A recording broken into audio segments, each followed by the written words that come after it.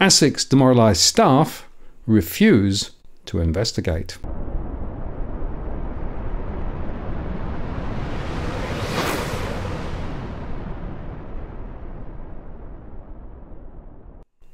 Martin North, John Adams, in the interests of the people.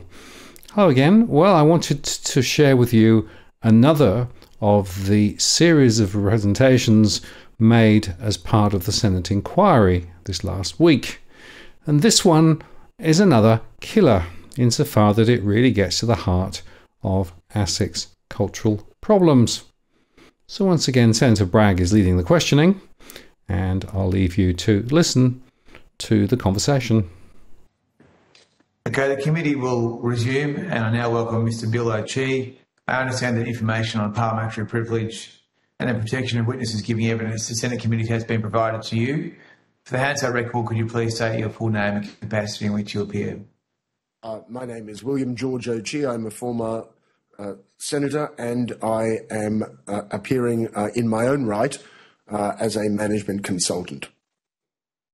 Okay, thank you very much. Do you have an opening statement, Mr. O'Chee? Yes, with the indulgence of the committee, I'd like to make a few observations as I have not had the opportunity to prepare a submission due to the short time. And I'd like to begin by expressing my gratitude and appreciation of the privilege and honour that the committee has given to me in asking me to provide evidence to them. I'd like to begin by saying or exhorting the committee not to make the same mistake that the Senate Legal and Constitutional Affairs Committee made 30 years ago in examining the investigative powers of the then Australian Securities Commission. And what do I mean by that? The inquiry, which ran for almost 3 years in the 90s, was initiated by concerns about the failings of the investigative functions of the ASC. And initially it arose out of something called Ostholme Investments. But the mistake we made was as legislators, we became captives of the legislation. And instead of looking at the big picture, we became too focused on what changes needed to be made to this section or that section in the belief that that would solve the problem. 30 years has gone by. The investigative and enforcement practices of ASIC are no better and arguably worse than the investigative and enforcement practices of its predecessor 30 years ago. And so that's the basis on which I would urge senators not to become captive of the legislation, but instead to look at the big picture and say, what are we trying to achieve? So I would start by saying there is a difference between insolvency and investigation. A lot of the comments I'm going to make are about insolvency, but they apply also to investigation. And the difference between preemptive investigation and insolvency investigation is merely a point in time, that certain things have happened which have made the company insolvent and an external administrator is appointed. But you're often dealing with potentially the same offences, and I use the word offences in a loose sense. I would actually prefer to call them financial crimes, and I'll get on to that later. The role of insolvency law is twofold. It is, first of all, to ensure economic efficiency, and secondly, it's to ensure justice. And when I use the word justice, I think in terms of what the Emperor Justinian said in the sort of 7th century, that justice is the constant and perpetual desire to render to each person that which is their due. For reasons that will become obvious as I go through this, it is very clear that ASIC is not rendering justice to the victims of financial crime. Now, this is also a problem because insolvency law is necessary to ensure that what are essentially moribund assets are repurposed, and that monies which are owing by corporations are repaid to creditors so that it can then be put into the efficient operation of the economy. And so I think it's appropriate to look at, when we look at insolvency, and remember, insolvency cases are just part of the broad gamut of financial crime in Australia for which ASIC notionally has responsibility. I think it's really, really useful to look at ASIC's own statistics. And I note the opening statement made by the chair of ASIC to this committee earlier on this year, in which it was said, well, you know, ASIC is both proactive and sort of retrospective. Let's look at how effectively ASIC deals with the retrospective aspect. That is, when a company has gone into administration, there is an external administrator appointed. So you've already got an independent investigator digging into the company and making a report. And the statistics I'm going to use come from report 645 by ASIC, which is Insolvency Statistics, External Administrators Reports for the year 2018-19. Now, I do apologise to the committee in the short period of time I haven't had a chance to produce this material for you, but I'm happy to give an undertaking to actually pull this stuff out and put it into a single document that will be available. What is the extent of the losses involved in companies which become insolvent? If you go to table 34 of report 645, it lists all the broad gamut of deficiencies of assets to liabilities in companies. Now, I've applied a normal distribution analysis of this, and I've arrived at the very conservative estimate that in 2018-19, the deficiency of assets to liabilities in companies, which is the amount to which creditors are being ripped off because they are owed money and they will never be repaid at this money, the extent of those debts was over $8 billion in 2018-19. Now, let's put that into perspective. People get very worked up over cybercrime. Cybercrime in the 21-22 year, I think, was estimated at $3.1 billion. Now, for a whole heap of reasons, which I'll outline when I write something, my estimate is extremely conservative. And the most important reason is that in many cases, the company has not maintained adequate books and records, and so the administrator cannot get full extent of the debts that the company has racked up. And in table 28, I believe, in table, there's another table, I don't have the number, I do apologise. $1 billion of those debts were owed in the form of taxes and unpaid Commonwealth charges. So the Commonwealth is losing $1 billion a year in deficiencies of assets to liabilities.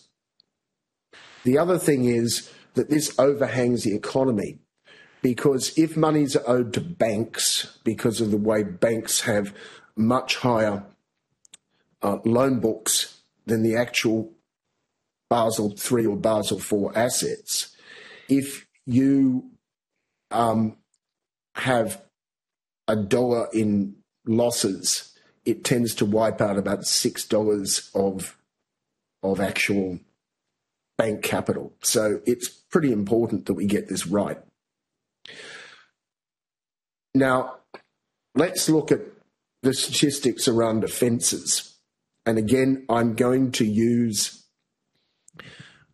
report 645, and I'm going to refer to tables 13 and 14. So Table 13 said that administrators reported to ASIC 16,874 breaches of civil obligations in that year. They reported 772 alleged criminal offences that occurred prior to appointment. They alleged 2,154 criminal offences that occurred after appointment. So most of those will be failure to provide books and records to an administrator or a liquidator. And they alleged 185 other offences. Now, what happens to those reports which are made by an administrator? They go into what's called the liquidator's online portal. And I think the committee would be aware that ASIC uses a computer algorithm to determine which reports should result in a request for supplementary information, a supplementary report.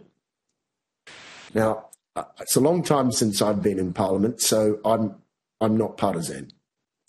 I will say that I think Robodebt was wrong.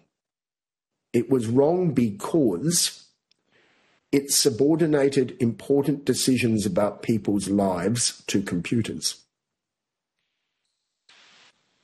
That is ethically wrong. The role of government is to be just. And if Robodebt was wrong in the way in which it operated, then ASIC's use of a computer algorithm to determine which cases are subject to further investigation is equally wrong because it fails to do justice to the victims of financial crime. I don't need to say any more about that. Now, in 77.9% of cases, the administrator indicated in the report to ASIC that he or she had documentary evidence to support the allegations of offences. 77.9% of cases, the administrator has already identified and holds documentary evidence to show the offences occurred. And in 34.8% of cases, the administrator recommended further investigation by ASIC. So that is 2,613 cases. Now, the problem is that ASIC doesn't follow up. If you go to table, and just to get an understanding of the extent of these matters, in table 15, there were 561 reports of alleged offences in companies where the deficiency of assets to liabilities was between $1 and $5 million. There were 77 cases where the deficiency of assets to liabilities was $5 to $10 million. And there were 69 cases where the deficiency of assets to liabilities was over $10 million. But what has ASIC done with this? If you go to the 2018-19 ASIC report, they acknowledge that there were 8,106 reports from insolvency practitioners that year. There were 7,227 alleged breaches. There were 515 supplementary reports received alleging breaches. So, you've got the initial reports and the supplementary reports. In 87% of those supplementary reports, ASIC took no action. And in 14% of cases where there was a supplementary report, 13% of cases, action was taken. But that results in only 1.8% of cases where there is an alleged criminal offence actually being investigated by ASIC. And that is simply not good enough. No matter how ASIC spins it, it is not good enough because it is not doing justice to the victims of financial crime. And when you look at the numbers, so you've got 515 supplementary reports, you've got 13% of that. We're not even, it would barely be enough to touch the cases over $10 million. So what is the solution? The solution is to treat these offences as financial crimes and have them investigated, or ones over a certain threshold, investigated by a financial crimes unit inside the Australian Federal Police. Because the AFP already do investigate financial crime, particularly cybercrime, and other types of crime. ASIC will say, and have said in the past, that they have particular skill sets and expertise that make them the appropriate people to investigate matters to do with the Corporations, the Companies Act, the Corporations Act. I will say that's just not true. On the basis of this evidence, they lack neither the expertise nor the willpower nor the capacity to do the investigations. Their excuse will be that they use a risk analysis framework to determine the cases. Well, they don't. They're not really measuring risk. They're certainly not measuring risk to consumers. It's actually a convenience test. And the reality will be that in most cases, you will not be prosecuted by ASIC unless you confess to having committed an offence. That's right. And why should the Australian Federal Police do it? Because the Australian Federal Police have powers that ASIC don't have. So it's a lot easier for a lot easier for the AFP to get a warrant to search premises than it is for an administrator or for ASIC. In ASIC's 2018-19 annual report, they indicate that they obtained only 66 search warrants and they related to only 13 cases. And that's because under the Corporations Act, you actually have to make an application in court to the federal court to obtain a search warrant. And you also have to obtain leave to make an ex parte application if you don't want the respondent to know you're about to exercise a search warrant. ASIC's normal course of conduct is to issue a notice to the director to produce books and records. But the effect of that, of course, if you give them 7 or 14 days to produce the books and records have disappeared. The Federal Police, however, can get a warrant by going on oath to a magistrate, and they don't have to seek leave for it to happen ex parte. They are very good at executing search warrants. I spoke with a colleague of mine, former colleague of mine. She has been an insolvency practitioner for 25 years. She said insolvency practitioners almost never execute search warrants. She said she's only ever executed one search warrant in 25 years, and that was a search warrant she executed with me. But she's never done it since. And most of the insolvency practitioners she's spoken to have never done it because of the cost and difficulty of obtaining a search warrant. So the Federal Police are the right people, but they're also the right people because increasingly financial crime is international.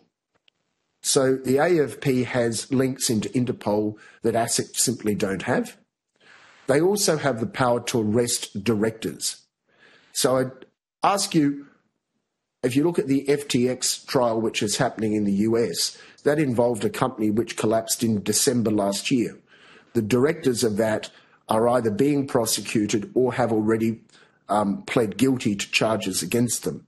If that happened in Australia, because there is no power to arrest, the directors would all be overseas and outside the jurisdiction. So I think the case for taking it outside ASIC is very, very clear. I have absolute confidence that you'll get better outcomes. And, you know, if we started to arrest miscreant directors, it would send a massive signal to people who are involved in financial crimes using companies that it's no longer good enough. And I'm going to end with one very simple explanation, and then I'm looking forward to taking questions. The whole reason for companies existing in the first place, if we go back to the 17th century, was to enable the aggregation of capital for investment. That's still the role that many companies play today, especially when investors are involved. As soon as you aggregate capital, you create a bigger target for corporate criminals. And if I was a criminal, I know I could get away with a lot more using a company than I could by defrauding under my own name, because you create a buffer between yourself and your offences. It makes it very easy to lose the records, but more importantly, you can get more victims quicker and in much greater amounts. So we now have to say, all right, well, we have massive financial crimes involving corporations. It is now time to stop treating these criminals as gentlemen who should be given special treatment under the Corporations Act, and instead treat them as the financial criminals they are and have them investigated by the AFP. And Mr. Chairman, on that note, I'll cease what was a long introduction. I'm happy to answer questions. Thank you very much, Mr. O'Chee, and thank you for making your time available today. I want to start by going back to the initial inquiry that you established back in May 1993. So the basis of this inquiry was more than just complaints handling, though, wasn't it? There had been some significant malfeasance at the time. Could you give a sense of how the ASC engaged with the Senate committee during that inquiry? I think the ASC engaged with the Senate committee in the same way that ASIC is engaging with the Senate committee now. In other words, they're saying, look, we do a wonderful job. I note in one of the recent speeches that ASIC said they couldn't actually tell people how they did their job because that would breach the security that they need to do their job. But look, the conduct is the same. Okay. And there were some matters that were ready to Hansard by you around this time about a Mr. and Mrs. Bunt that you may recall. I know it was some time ago, so I don't want to stretch your memory too much, but these sound very similar to some of the matters we've canvassed in this inquiry, in that it's been very difficult to obtain information from ASIC which actually shows how they go about their business of running an investigation. I believe in this case, Mrs. Bunt had a section or underwent a Section 19 transcript, which I don't think she was able to get in the end. Is there anything you could tell us about this this secrecy? Yeah, look, in the Ostome Investments case, and I remember it very well, what happened was some criminals set up a series of investment trusts, and they persuaded some of the investors that they should notionally be directors of trustee companies, but they had no involvement in it at all. And the criminals then moved money from one trust to another. So it's a typical Ponzi scheme. In Ostome's, the trust deeds of at least one of the trusts were varied with the permission of the Corporate Affairs Commissioner in Victoria to enable funds to be commingled, which was a massive, massive breach by the CAC of its duties to oversee the administration of the trust deeds. And then ASIC went after the investors, thinking that they were the promoters of the scheme because they were notionally directors, and they were subjected to Section 19 examinations. Can I say, and I'm getting emotional here, the case of Mrs. Bunt has haunted me for 30 years. Successive governments have failed, despite pleadings by me and others, to even apologise to Mrs. Bunt and her husband, who lost their life savings, who lost their home and lost their mental health. The treatment from the ASC was appalling, and I think it is long overdue that a public apology is offered to Mrs. Bunt by somebody in Parliament House. Okay, and in the case of Mrs. Bunt, was she able to get a handle, or was she able to obtain her Section 19 transcript in the end? I can't recall. I know she had great difficulty. I cannot recall. I do apologise. Yeah, okay. Because this idea that the investigative methods are secret has troubled our committee throughout the course of our investigation. We haven't been able to understand exactly what law enforcement methods are so secret that they can't be told to the committee even in private. Do you have any, can you help us with this at all? Oh, yes, I can, because I've had many dealings, you know, over the years when I was winding up companies with ASIC. Section 19 was used to compel people to give evidence. They mismanaged it.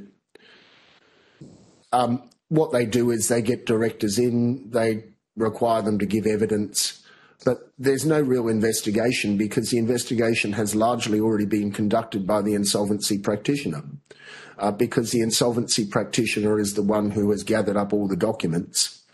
There might be, I could imagine, theoretically imagine some circumstances where ASIC might be able to get some records that the insolvency practitioner couldn't, but the insolvency practitioner, because they are an officer of the company, have a power to issue notices to third parties who hold information to produce that information.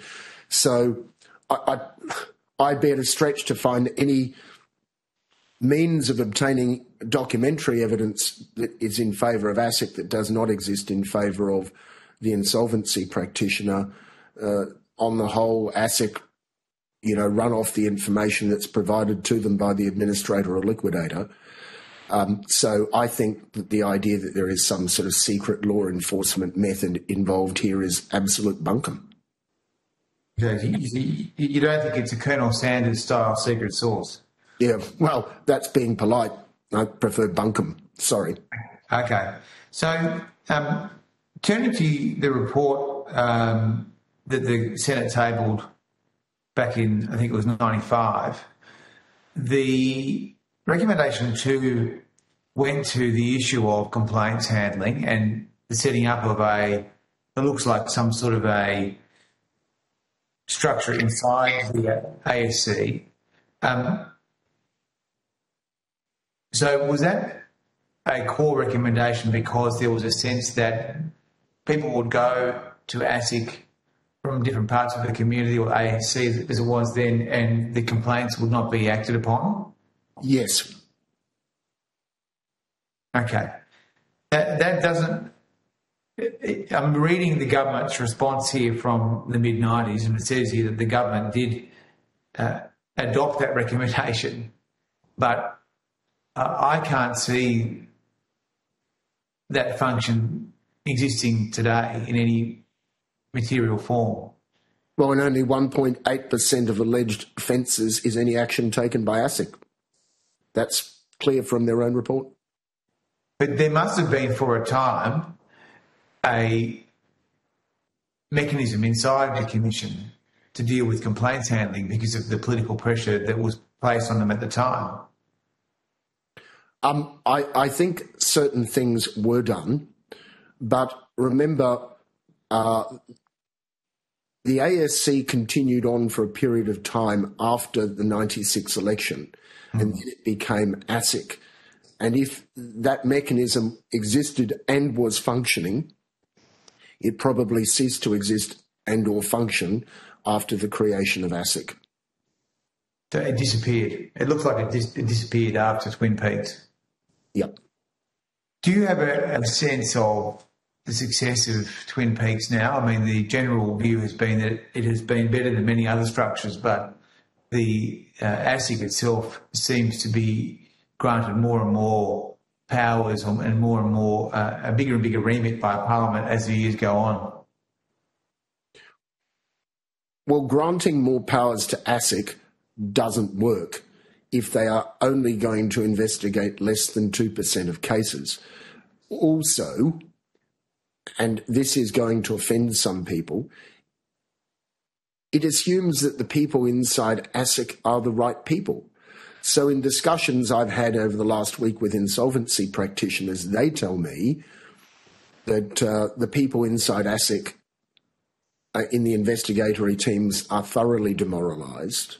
I heard of a former colleague of mine who spent 12 months in ASIC and left in frustration because there was no desire to investigate anything. I don't think that giving more powers or having more funding is the answer. You need to change the way in which we look at it. If you keep it in ASIC, you are still trapped within the framework of treating these financial criminals better than any other criminals.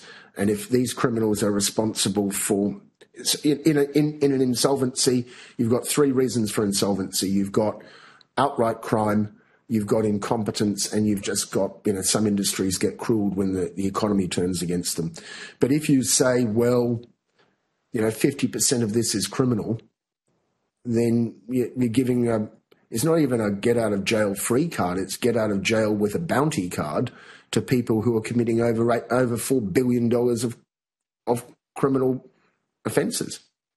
Okay.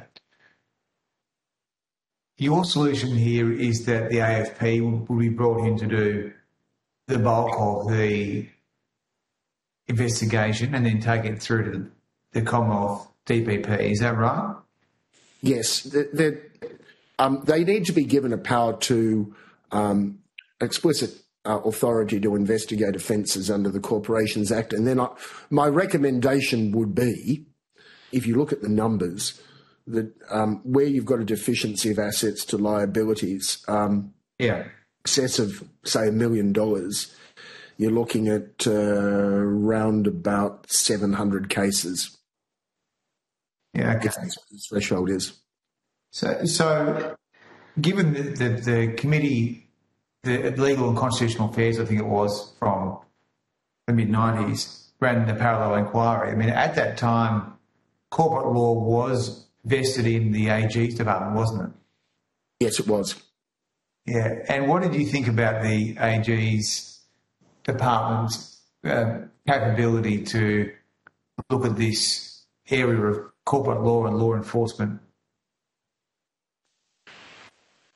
Well, I will say that my colleagues and I were possibly a little bit naive in accepting some of the assurances. I hate to say it, but let's be honest. I think we were too willing to accept assurances, and with the benefit of hindsight, I wouldn't have gone that way. Okay.